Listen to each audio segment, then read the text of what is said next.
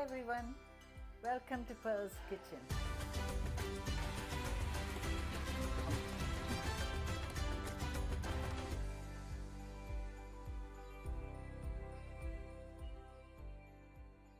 Today, let us help each other to fulfill our God-given destiny. Amen. Today I'm going to show you how to make a very elaborate vegetable biryani. Now this is easy and simple to make. It's got a lot of ingredients, but once you've made it, if you're having a party, this will be a real hit with your guests. But before I go into the ingredients, can I remind you, for people who haven't subscribed, to please press the red subscribe button and also the notification button, so you'll be notified for my upcoming videos. And for the people who have already done so, to you I say a big thank you. Okay, for the ingredients for this biryani, in the pot I've got 3 tablespoons of ghee. You could make it with oil if you want, but it comes tasty with the ghee. And the rest of the ingredients, here I've got 500 grams of basmati rice that I've washed half an hour ago. 3-4 times I washed it, and then I'm soaking it in water. We'll also need a pot of water. I'll tell you as we go along what we're going to do.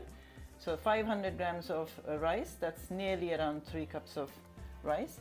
And this goes into the rice, so they're all like in bits and pieces. So we'll need Kewra essence and Kewra water, and we'll need some oil that goes in the water. For the rice, I've got around 3 bay leaves. I've got Javitri, that's mace, and whole mace, that we can take that out later. I've got 2 black cardamom. I've got around 8 to 10 cloves, and I've got around 6 green cardamoms that I've popped open. I've popped open them both. And I've got 2 onions that I've sliced. And here I've got 3 bay leaves, 3 green cardamoms, 2 black cardamoms, and around 6 to 7 cloves, and 1 teaspoon of jeera. And I've got a heaped tablespoon of ginger garlic paste. And here I fried 4 large onions, and freshly fried, because I ran out of my stock of fried onions, so I just did a small batch this morning, so that you keep separate. And I will need green cardamom. This is some biryani powder. I'll tell you how much we'll use later, that you get in an Indian supermarket. And we'll need some ghee. That's all for garnishing. And now for the masalas, here I've got 1 tablespoon of dhania powder, that's coriander powder, and I've got 1 tablespoon of biryani powder, that's the same mixture there, and 1 teaspoon of red chilli powder, 1 teaspoon of Kashmiri Mirch, that's for color. I've got a 1/4 teaspoon of haldi, that's turmeric. I've got 1/2 teaspoon of jeera powder, that's cumin seed powder, and I've got 1/2 teaspoon of garam masala. We'll need 1 cup of yogurt, and I've got around 5 to 6 green chilies, that some I've sliced, some I've just chopped. You can use less if you want, and because it's a vegetable biryani, you can use as many vegetables you want. I've got a cup full of peas. I'm using frozen peas, and I've got 1/2 cauliflower cut into big pieces, and I've got 2 carrots, and I've got a cup of green beans, and I've got around 6 mushrooms that I've sliced. And I've got 1 potato that I've chopped.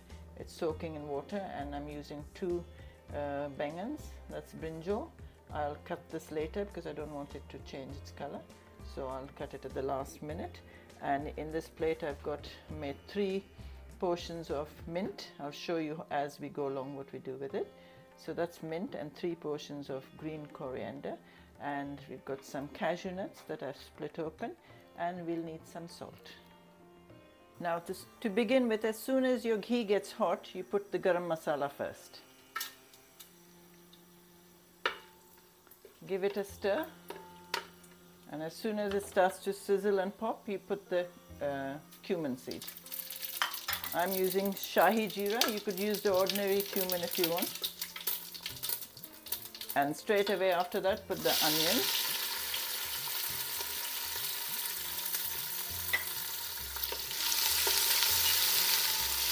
Now keep frying the onions till they're nice and golden brown. Now as soon as your onions start to get golden, you add the ginger garlic paste. And now you fry that for 2 to 3 minutes. Okay, the ginger garlic has been frying for 2 to 3 minutes. I added a dash of water in there because it was starting to stick. Now we add the green chilies. And the gas is on medium at the moment because we don't want it all to burn. And give the green chilies a stir. And then you add all the dry masala now in there.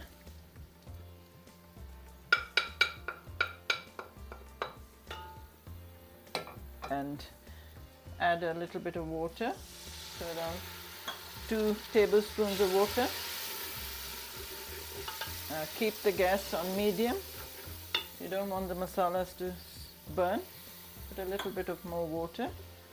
And now let the masalas fry for at least 4 to 5 minutes. While the masalas are frying, I've just put the hot water on, the gas on for the hot water. So in the water, you put all these dry garam masala that was on this plate and the 2 to 3 tablespoons of oil. And also put some Kewra water in there, in the water, say around 2 to 3 teaspoons. That's all. Now you wait for this water to come to a boil, put the lid on, and as soon as the water starts boiling, put it on simmer and let it come to a rolling boil for 10 minutes for all the flavors to go into the water. Yeah. While the water is boiling away now, started to boil, to release all these lovely flavors that's going on in there. And the masalas has been frying. You can see it's not sticking anymore. It's been frying for at least 4 minutes now. So we're going to add all the vegetables now.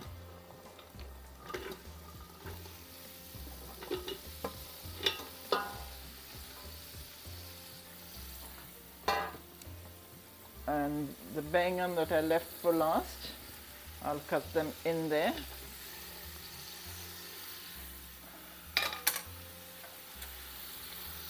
You can just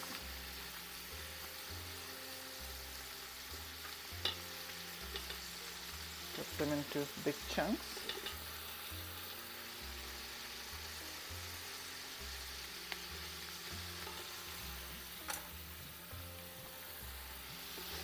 So now you need to fry all these vegetables in the masala on a high flame for at least 3 minutes.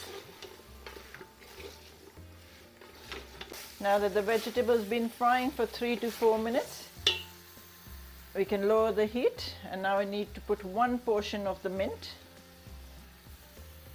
and 1 portion of the green coriander and stir that in as well. And now that you can see, the vegetables will start releasing its juices once you put the gas down a bit, because once it's fried, now you need to add the salt to taste, say around 1.5 teaspoons, and then you need to add the cup of yogurt.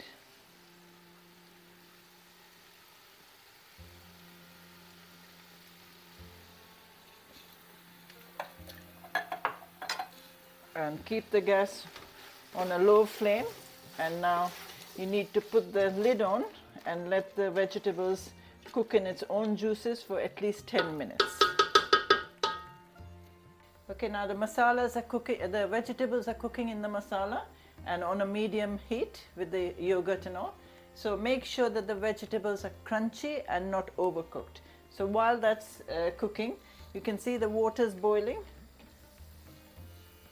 So now we need to take out all the garam masala that you can, because that garam masala, we don't want too much of garam masala coming into every mouthful that we eat. So that we only need it for flavoring, so take that out as much as you can. That's the mace. And now you add salt into the water. Another piece of garam masala floating around. Okay, add some salt in there, like around 2 teaspoons of salt. Doesn't matter, we'll drain all that, so don't worry. It's just so that the salt goes into the rice. Now the rice I've already drained, so just add the rice in there. And now we need this rice only 85% cooked, so don't overcook the rice. If you time it, it shouldn't be more than 5 to 6 minutes. Okay, now we can see our vegetable has had its 10 minutes.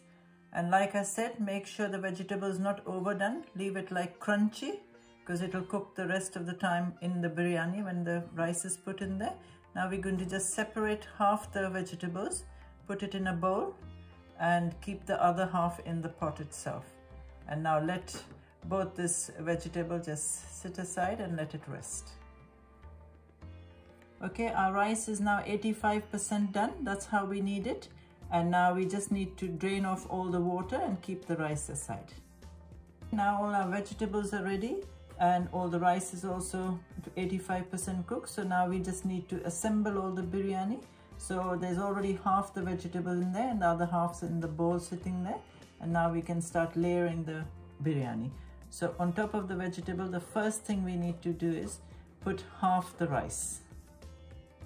And then take a spoon and just level out the rice. And then we start adding other ingredients to it. You take some color, you could use saffron if you want, a few pinches of yellow color here and there, put over the rice. Then you take the coriander, just one portion of it, and sprinkle the coriander on top of the rice. And then same you do with the mint, only one portion.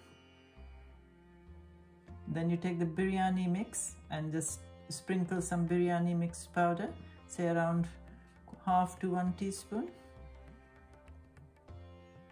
And then take some cashew nuts, half the cashew nut, and just put some cashew nuts over the rice. And then take some green cardamom powder, say 1 or 2 pinches, and sprinkle that over the rice. And then take some Kewra water and a few drops here and there. Put Kewra water in there. That's very essential in biryani. And then drizzle some ghee, 1 or 2 tablespoons of ghee. And then always, the last layer should always be the fried onion. That's the most essential part of the biryani. You need fried onions for this. So that's one layer done. And then we start the same again. We start the second layer, but this time we start with the rest of the vegetables. So put the vegetables on top of the onions.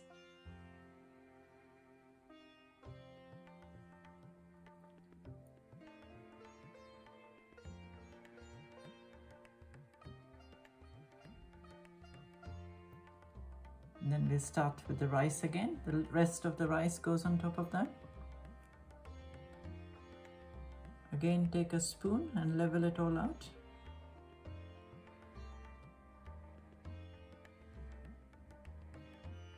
And then we start with all the other rest of the ingredients. You can change it around. You can put some biryani powder now.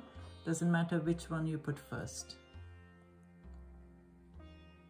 Then you take some color, yellow color. And then some cashew nuts. Rest of the cashew nuts you put, and then green coriander, and then the mint,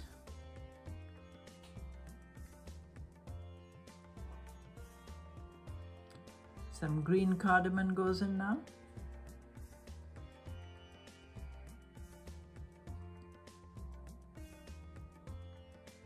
and then some Kewra water.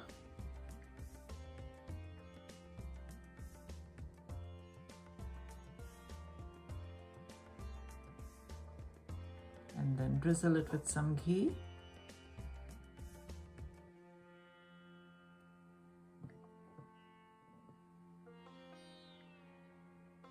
And then again, last on the top, you just put the onions. The rest of the onions that are left, just put them all over the rice. Okay, now that the biryani is all assembled, we now need to put the biryani on the dum. If you've got this mesh thing that reduces the heat and stops the rice from burning, you can use that. If not, make sure you put the gas right down. And now we're going to cover the biryani. You make sure that no air escapes. So I've got tin foil here. If you don't have tin foil, just put the lid back on. So, but I prefer to do it with tin foil, and then put the lid on it.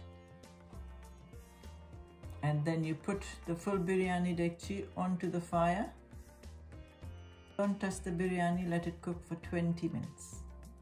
Okay, our biryani has had its exactly 20 minutes. Now we're going to turn the gas off, and we're going to open it.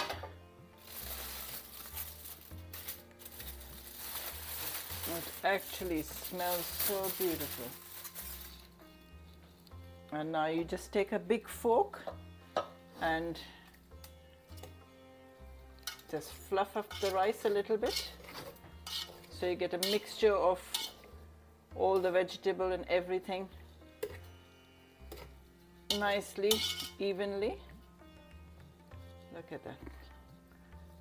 Really, really is delicious. Yeah, just fluff up the rice. And that's your lovely biryani. We're going to serve it now. That's the biryani done and dished. That's how it should look like. You can serve it either in the bowl or on a tray, and you could put some cashew nuts for decoration. And then you look, every grain of the biryani is absolutely separate and looks delicious and absolutely tastes and smells delicious. So, and this goes very well with the raita. I've made cucumber raita, and I'll put the link of the cucumber raita in the description box, because I made this also earlier with the lamb biryani.